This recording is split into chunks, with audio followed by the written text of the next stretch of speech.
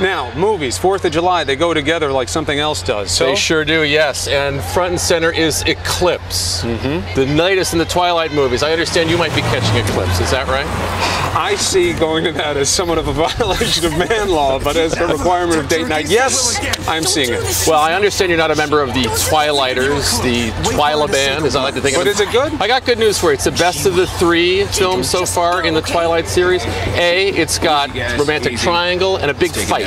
So that's what we like about movies. And the other thing is, there's nothing more boring than a high school person who knows exactly what she's doing with the rest of her life.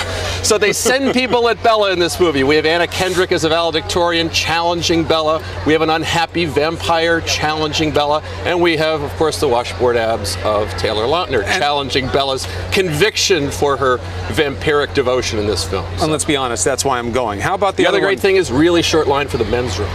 Yeah, that's for sure. All right, now the other one that's getting a lot of buzz, Last Airbender, Shyamalan, it's supposed to be a big deal. What do you think? Yeah, this is a kind of a shame because it's not that good. There's a lot of hateration, as Mary J. Blige would say. In the dancery. Yeah, out there on the web for his contributions to this movie. The problem is not an absence of imagination, but a surfeit of it. There's just too much to take in on the screen.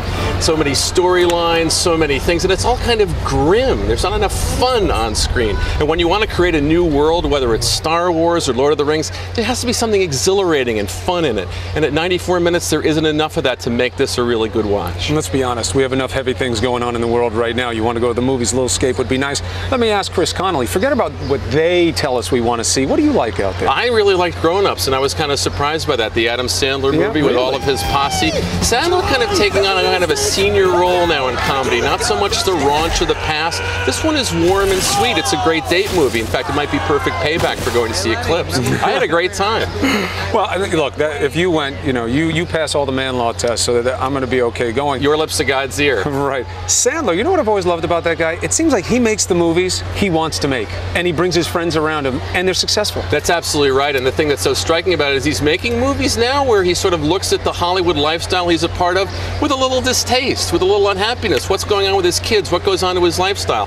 And it makes him kind of interesting. But not so much the bathroom stuff, not so much the hardcore sex stuff. It's a PG-13, and it's an easy watch, and everyone's funny. The blue chemical in the pool. That always is, well, there's a little of the bathroom stuff, You gotta watch out, my brother. Nothing like a good water park joke, yes. You got Despicable Me up over your shoulder here. Is that good for the kids? How do you like it? Well, we await, but there are 3 movies that I'm interested to see this July. We start with Inception. That's director Christopher Nolan, the guy who gave us The Dark Knight, working with Leonardo DiCaprio this time, and an unlimited budget, taking us inside the world of dreams. Let's see what he can do when he's really set loose. Salt with Angelina Jolie. How fitting that someone who lives so many different public identities in her life, as an actress, as a mom, as a spouse, as an activist, should actually now play a character with mysterious identities on screen. So I want to see that. And then The Kids Are All Right. Cross-programming in the middle of the summertime. Annette Bening and Julianne Moore as a same-sex couple whose kids track down their sperm donor. It's either moxie or chutzpah to put out a movie like that in the middle of all the bang-bang that summer brings. But I'm curious to see if they can make it work.